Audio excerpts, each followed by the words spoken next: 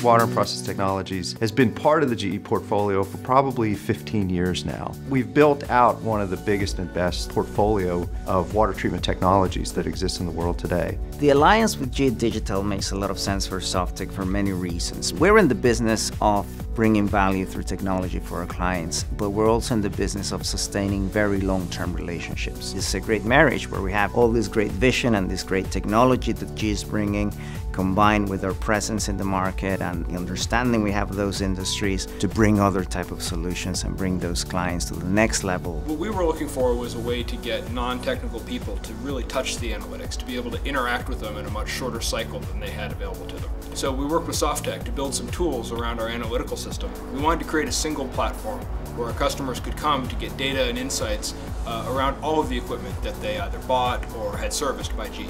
We learned very early on all the benefits of the platform, but all the impact that it can have for GE and its clients. I would say that the customer's only begun to felt the effects of these things. We're at a point where we've got over 4,000 customers utilizing this service with over 40,000 assets under management. And now that GE Digital is building out the Predix platform, we're leveraging that to the hilt and being able to take what we've done with Insight to the next level.